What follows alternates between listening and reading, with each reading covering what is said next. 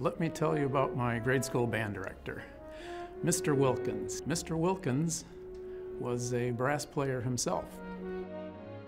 And when he stood on the podium to conduct rehearsals, he had his baritone horn in one hand, and he could play it one-handed while he conducted.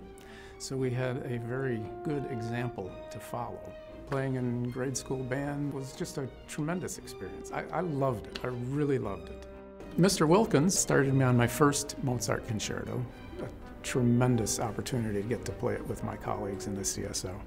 My study with the Chicago Symphony's Richard Oldberg was very important in my musical formation, and living in Chicago, getting to hear the Chicago Symphony Orchestra play every week, and close association with Dale Clevenger through the Civic Orchestra was all very important in my musical formation. Being a voice for culture and civilization is terribly important. I coach the civic horns now, and hopefully we're imparting the integrity of music making and the sound of the brass. When a group of single-voiced instruments come together and create harmonies, the result is truly magical.